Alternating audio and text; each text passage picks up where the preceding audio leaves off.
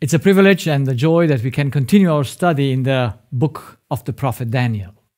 We are studying today the 6th chapter, and that is from the lion's den to the angel's den. We remember that the book of Daniel was written with the purpose to prepare teachers. They have to be teachers for the last time. That's our time. And their ultimate goal is to lead as many as possible on the path of righteousness. This is the job of the children of God. They are the teachers. They must have His name written on their foreheads. They must be recognized as His children. And they will prove to their message the revelation of the righteousness and love of God. And all the actions of God in the Bible are their study and their resources. And we don't forget that at the bottom of everything is the law of selflessness. Nothing can exist from itself, and nothing was made for itself.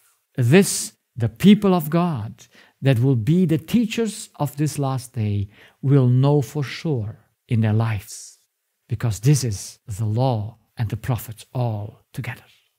Now let us look as an overview to the 6th chapter of Daniel. And we put together the actions of God, because God is the one that acts in every chapter as a primary actor. And we have here King Darius. God allows the conspiracy against Daniel. Daniel is about almost 80 years old, or about 80 years old. And he should have a peaceful life evening, we would say. But no, God is a good God. He knows how much a servant of Him can endure. So He allows, in old age, to get into a conspiracy, to have enemies. Darius, the king, enacts a law with the consequence of death by lions, to throw them in the lion's den, if anyone else is worshipped beside him within 30 days. How can a king give such a command? Now we must see that the leaders of the country, he put princes and he put presidents over his country. And this princes, 120, and the presidents, one of them was Daniel, 3 of them, they were jealous on Daniel, and they thought how to get rid of Daniel, because the king liked him and wanted to put him as a president over all the country. Now, how can you tempt a king to give a law that you should be worshipped?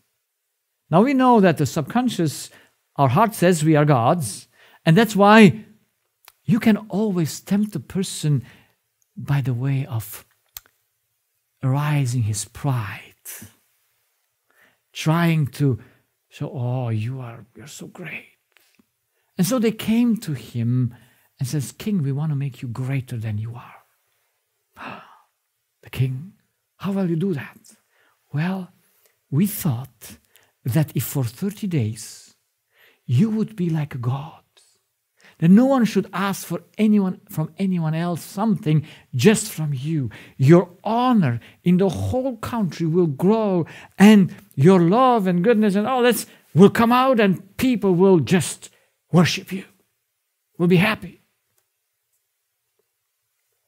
And so king says, well, that's a good idea. Maybe he has slept 1 or 2 nights over it, but his pride was nurtured, and he said, okay, let's do it. He didn't think much, because it was about him.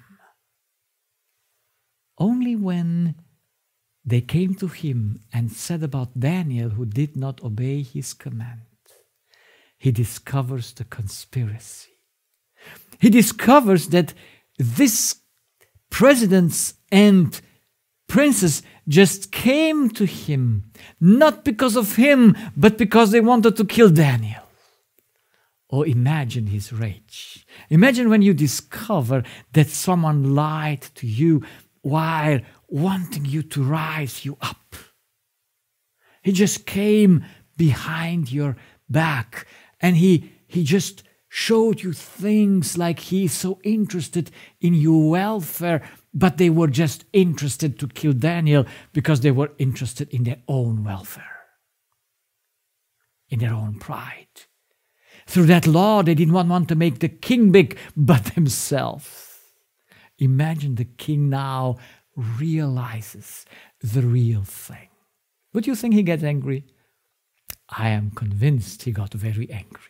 And he would have killed them right away, but he had no reason for it.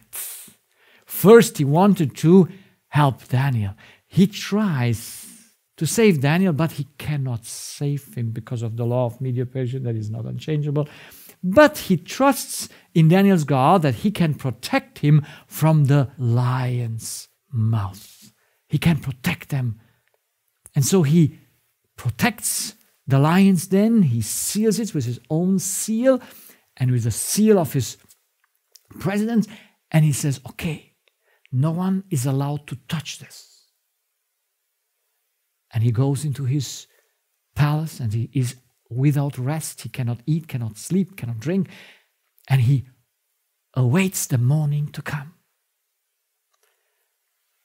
And he believes somehow that God might have saved him.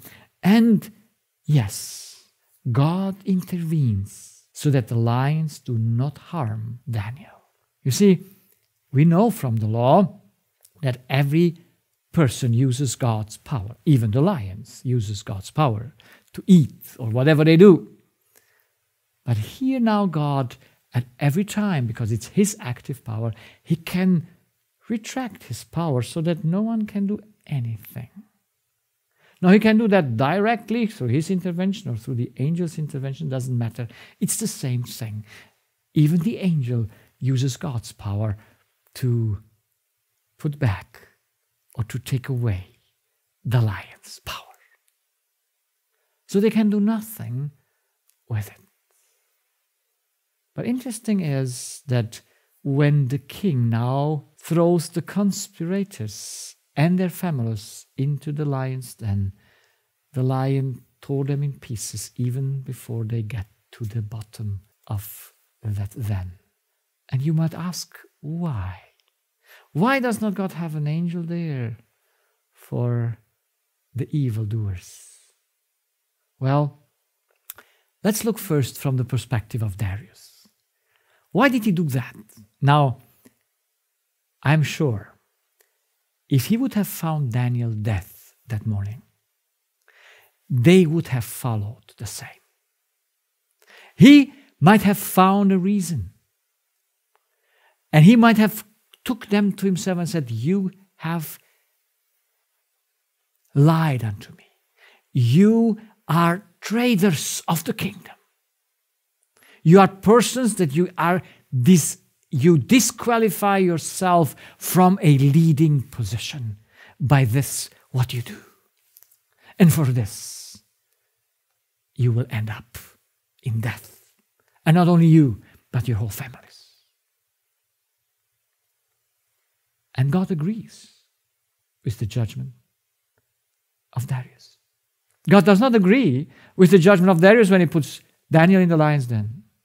God does not agree with the judgment of Nebuchadnezzar when he puts his 3 servants in the fiery furnace. Doesn't agree, and so when God doesn't agree, nothing happens. But here he agrees because it is about righteousness. The king must give an example through all his servants that if you come and you try by deception to destroy a person or to be evil, you will end up in death. Now, unfortunately, in the Bible lesson book, it is written that this was a custom just in the Medo-Persian Empire, among the Persians. Well, I wonder, did they read in the Bible that God does the same? Do you remember the situation when Israel entered Canaan and they took Jericho and Achan stole some of those things that were banned to destruction? and he hided them under his tent. And then they go out. The whole army goes out to fight against the city of Ai, and Joshua thinks this is a small thing to do. We will get the victory by nothing, and they are defeated, and thousands of soldiers die. And Joshua goes to God and says, Lord, what's wrong? And God says, there is sin in Israel. There is unrighteousness there. And so Joshua must rise, and he must do his things. And since Achan doesn't come forth, he is found out just by the taking of lots. Who is killed? Who is condemned to death by stoning? Achan or his whole family? Read it. It's his whole family. Who is getting the disease of Naaman, the Syrian? Does it only Gehazi get because he was covetous like Achan? And he lied to it. He hid it. Same situation. And God intervenes the same. And he puts the disease not only on Gehazi, but on his whole family for eternity. That's how the Bible says. That is for the whole life.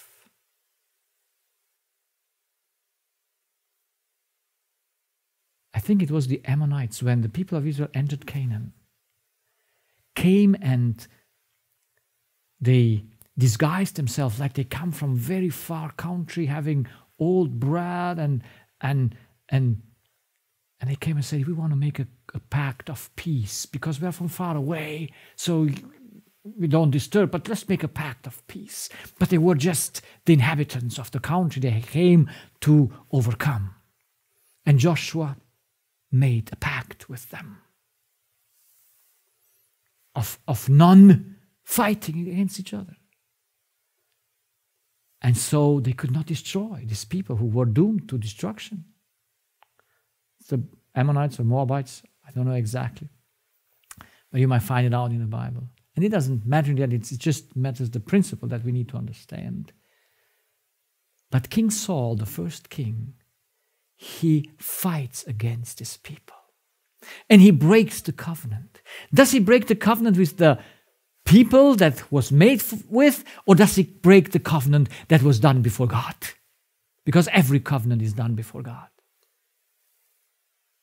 And God brings a punishment upon the whole country in the times after Saul is dead, and it's King David. And David asked God, what's wrong? Why do we have this dying in the land? And God says, because there is iniquity in the land.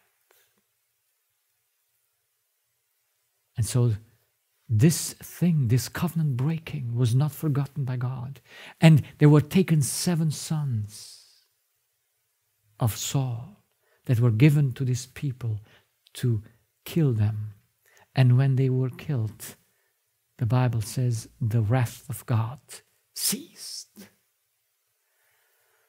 Is God a righteous God? Yes, He is. And He will never clear the guilty.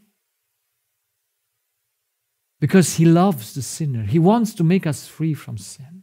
But if someone stays with that, he must know that that has a consequence for him and in the earthly things also for the people who are under his service. You see, when King Saul did that, going against those people, he did it as a representative of the whole people.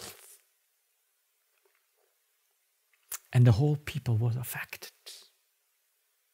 You see, when you have a representation, when you're a leader, when you're a president of something, when you're a leader in the church, the effect or in the family will be upon all.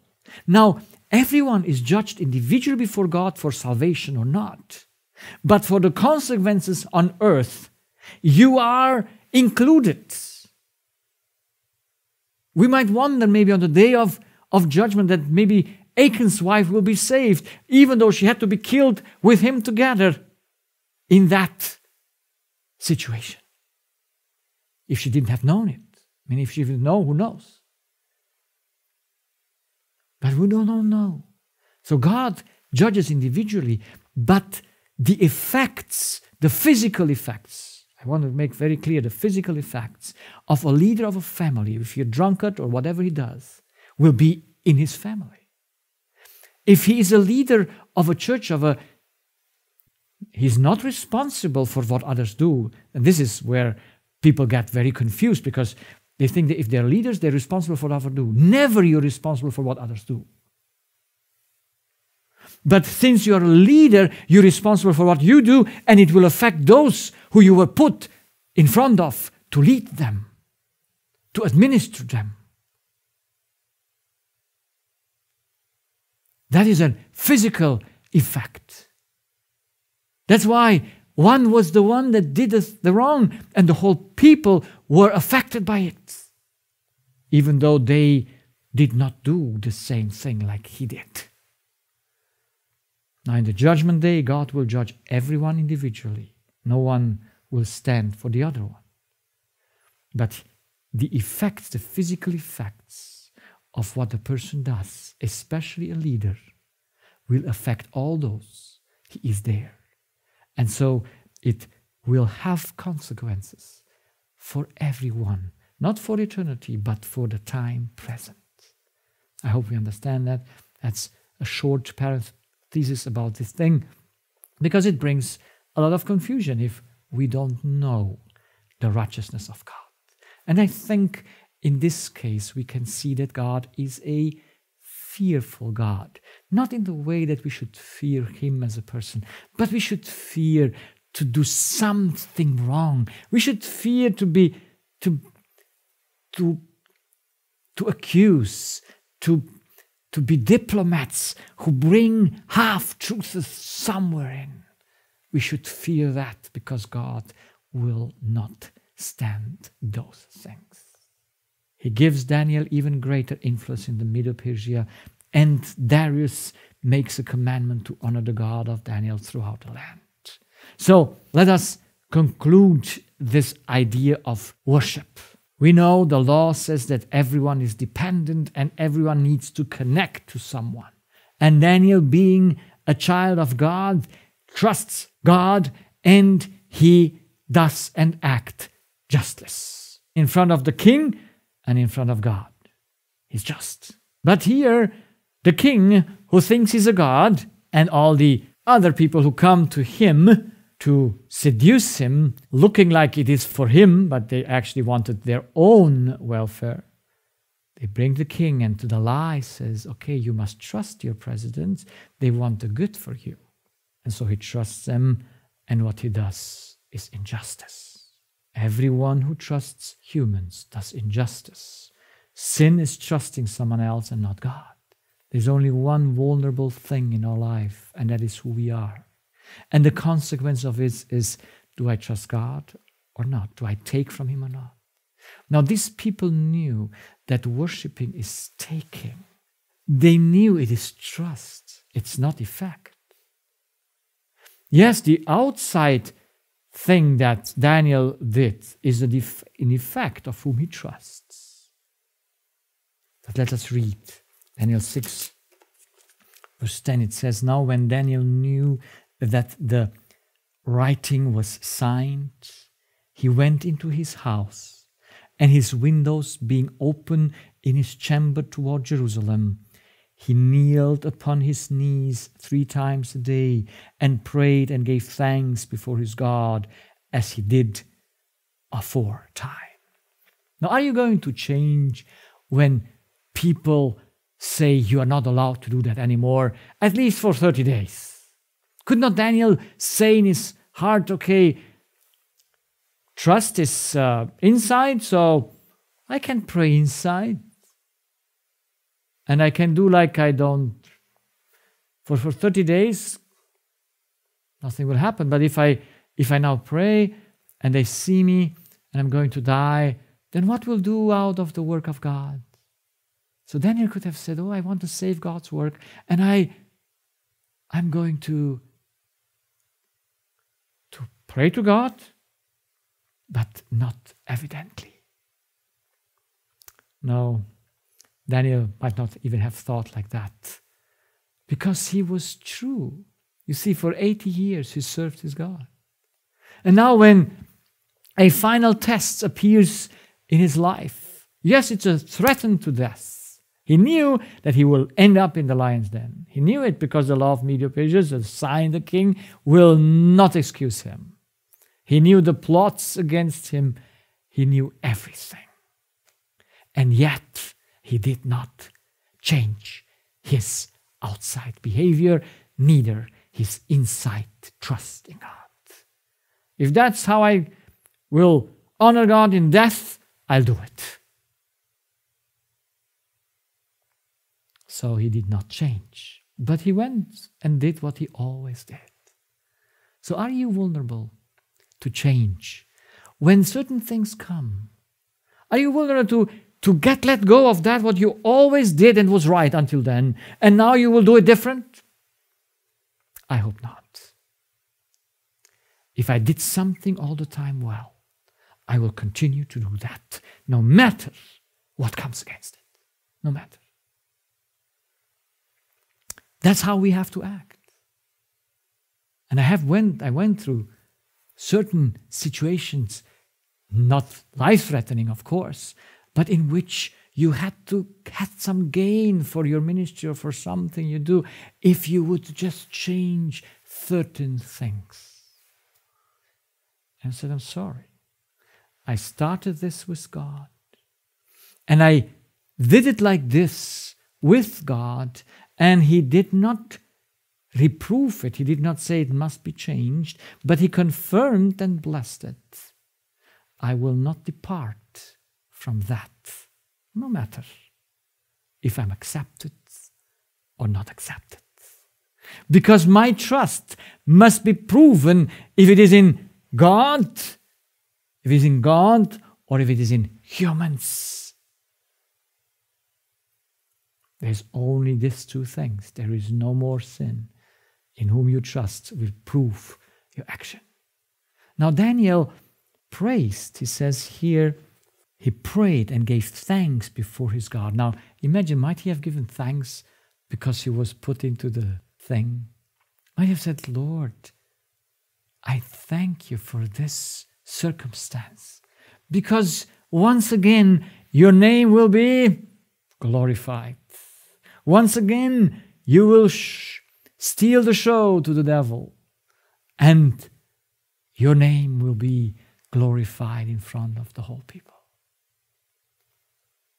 Why do we give thanks? Now let us be very clear. Worship is taking, is trusting. And what we take, we must do something with it, and that brings a fruit.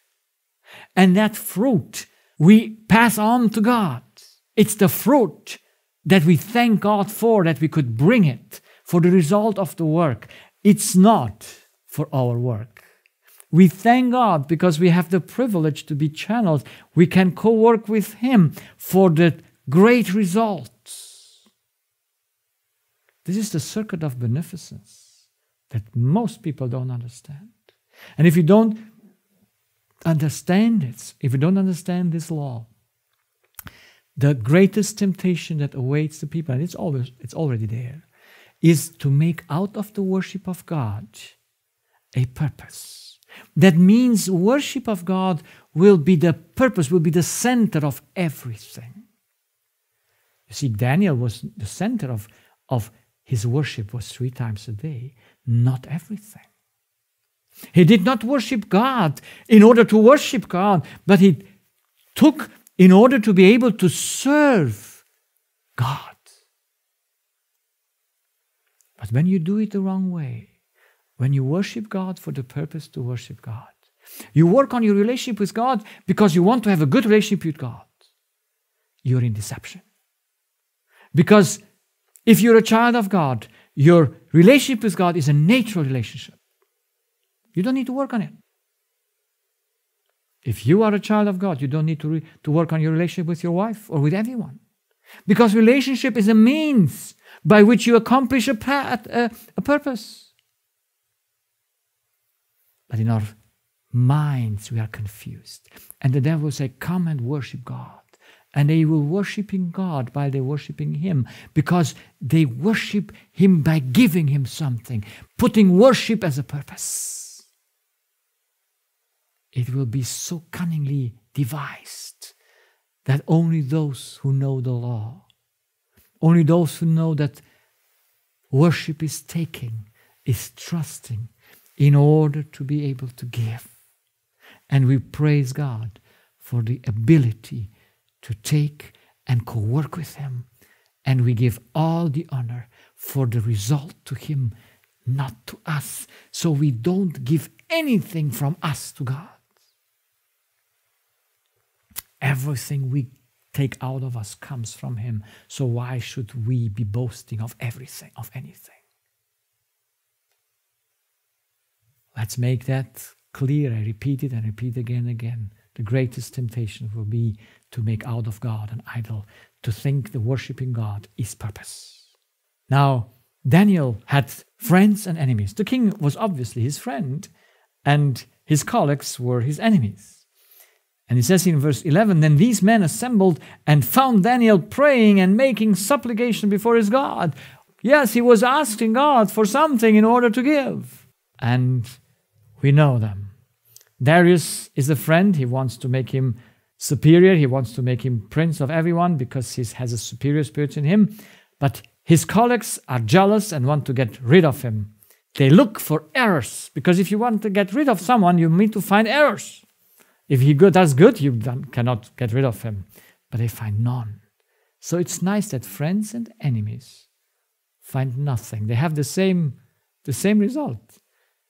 The friends know you well, and you see the enemies sometimes know you also well. Not always, but they need to find something. If they don't find something, they must look for something. Now, what functions quite well is when you can put rumors about someone into the field, when you can bring false accusations. Now, they could not go to this method because the king knew Daniel. You see, you cannot speak evil about a person to a person about someone else if that person you speak to knows the person very well. And Daniel was very well known to the king, so they could not come with rumors or false accusations. But this works with us very well. I once had a patient who wanted and signed up with me in a seminar to talk to me. But before he came for counseling, he phoned another physician and asked him if I was a good physician and what I share is correct or not. And since that physician was a very influential person and said to him about me, oh no, what he says is not right. And also he asked a pastor who knows me, and he said also, the pastor said, no, don't, he's not right. So he canceled his appointment with me. But you know why he did it? He did it exactly because he trusted humans. He never came to prove the point. You see, this is how the devil works. He can work through very influential people to speak about the children of God bad things or accusations or whatever they say. And if you don't go and prove it, you become partakers of the same lie. Because you put your trust in a human. You don't go and verify it. You don't ask the person that was spoken about to ask to verify. And since I'm in the open, so to say, work, when you work as a physician and also as a speaker, you get rumors about you. And I have many rumors that circulating out there. And the interesting thing is that none of those persons that spread the rumors know me or have asked me if things are so or not. Isn't that fantastic? Isn't that amazing? So, they could not recur to that, what is very, very basic in our church and in our world. You just need to put a rumor about someone. And if you're influential enough, all will believe you. But friends, don't forget that those who brought the rumor, those who brought the accusation against Daniel, ended up in the lion's den. It's a fearful thing to believe a lie. It's a fearful thing to believe a person that says a lie without you proving it for yourself, if it's so or not. So they have no accusation. They find only one thing. Daniel's faithfulness to God is his only vulnerable point. Isn't that fantastic? If people find in your life only one vulnerable point, and that is your loyalty to your God. If that is the case, then you can praise God 3 times a day because you reach the goal. In front of people, you are without fault. The king knows that Daniel is without fault. He has done nothing wrong, and he punishes the traitors with the punishment they tried to kill Daniel with. So Daniel's lifetime was a childhood's. He grew up in a God-fearing family, but under a godless society. The people of Israel were fallen. Very early in his youth, he was a Babylonian prisoner, and he was tested right away. Now, for sure, he was tested here as well, but we find the first test where it is about his life. Now, there was not a test that says if you don't eat, you die, but it could have happened. But he nevertheless did not want to eat and drink from the king's unclean food. So, as an adult, he is a Babylonian royal officer. He's spotless in all his business. And as an old age person, he is a Medo-Persian royal officer, a president that wants to be put on the whole country. And he's tested in these last years or day of his life. So the testings are increasing in character with the time. You see, at the end of your life, the test is the highest because it proves either that you're faultless or you still have something to overcome. So God never lets a person not be tested. And Daniel's character is the character of those who will spread the last message, who will be the teachers, because they must be like the character of Daniel, like the character of their Lord, blameless. Why? Because how shall God represent himself with a faulty people? How could God honor Daniel? Or how could Daniel honor God having in his life sins, faults, anger, or whatever he had? He could not have that. God could put him in the center, and he could make ashamed all the capitals, the captives, and princes of the land through one life, exactly like he did with the 3 friends of him in the fiery furnace. It could be said about Daniel's life, it was a flawless, a faultless life, a life lived to the glory of God. And God says itself, "You're mostly beloved." And he says to Daniel, "Go and sleep until you will resurrect for your inheritance." We are called to be like Daniel. My and your life. Let's look to it. Look to your childhood. Were you tested? Look to your youth. Maybe you're youth yet. Were you tested? Your adult. Were you tested? Yes. God with 39 years converted me. And since then, I am in his test. And I know as I get older and older, the tests will increase. And the last test will be the greatest one. If God has chosen me and you to be among the 144,000 that go through the time of trouble, then that time will be the greatest test. But we will testify, we will show in that test that our lives are anchored in God, that we are trusting Him, and no death decree, no advantage or disadvantage of the world will be able to separate us from the love of God, which is in Christ Jesus. So let's put this question. A flawless life, that is a righteous life, live to the glory of God. Would you like that should be said about you? Would you like that should be written on the record of your life at the end? I want that. And I hope you too. But it will require a clear faith, a clear test. And every test, when we don't pass them today, we make a victory out of it, removing the error. Until the day comes, then the test just proves that we're ready and faultless.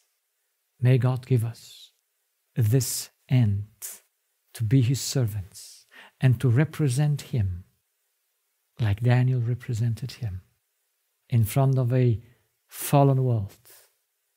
A few brave men and women will justify God in His love and in His righteousness. And what could be a higher call than that?